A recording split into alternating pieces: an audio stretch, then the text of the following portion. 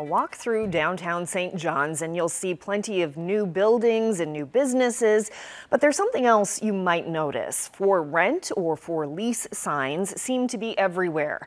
Data from a real estate firm shows the vacancy rate downtown is distressingly high. The CBC's Mike Moore explains. So what's up with vacancies downtown? Just how many retail spaces and office buildings are sitting empty?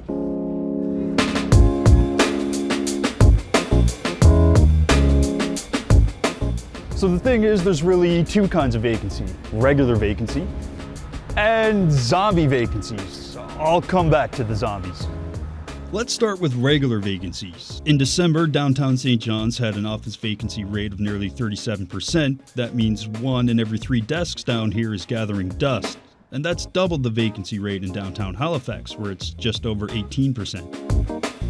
You can really feel it in places like Atlantic Place. The food court here used to be packed with restaurants and packed with people, but now it sits mostly empty, and restaurant stalls sit vacant too. What's driving the vacancy rate? In part, it's a long-term trend.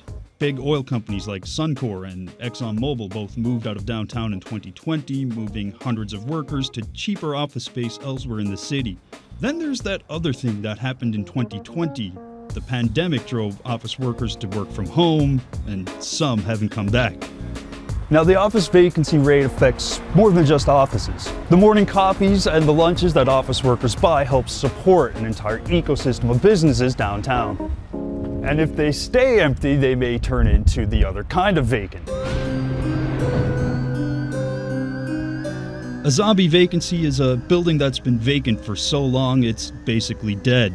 Or rather, it's dead on the inside, but the outside part staggers on, slowly rotting and haunting the streets. In other words, a zombie.